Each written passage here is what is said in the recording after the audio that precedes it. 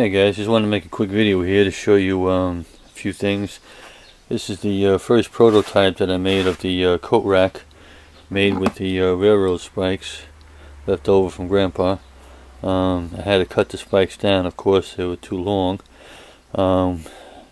which I did with a metal cutter, and I left them sticking out 3 inches, which is plenty of room. And you can see the spikes have a little bit of a bend on the top like a hook.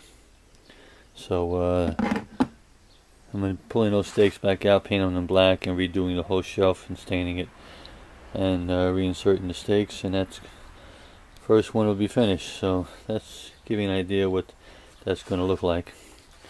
And I also wanted to show you inside the shed here.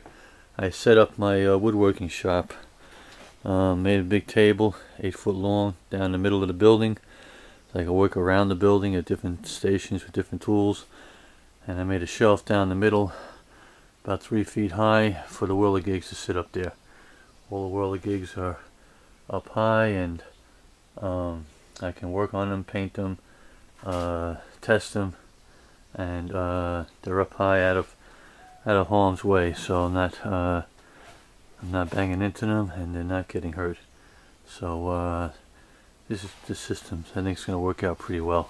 I'm really happy with this. And the first one on the hit parade to get fixed is right here, and pegs, sulky and jockey. And I take it all apart and redo it, repaint it, and basically make it like new again. So that'll be the first one getting repaired, and each one's going to get a little bit of a tune-up, and we'll have them back out in the garden, hopefully. And some of them actually don't need any work at all. Amazingly, my soldier here, which is the first whirligig I ever made, he's held up. And this one here is a weather vane, and actually a whirligig, which I will be finishing shortly and putting up in the garden. And of course the woodcutter. He's one of the first ones I made too, and he's held up.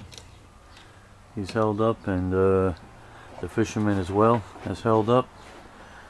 And of course the Civil War whirligig, which I have to give a couple more coats of weatherproofing before I put that outside.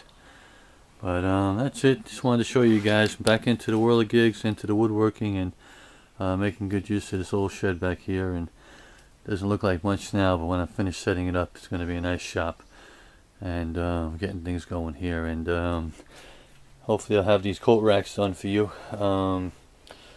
And I have enough the spikes to make one for everybody. So alright guys, thanks for watching.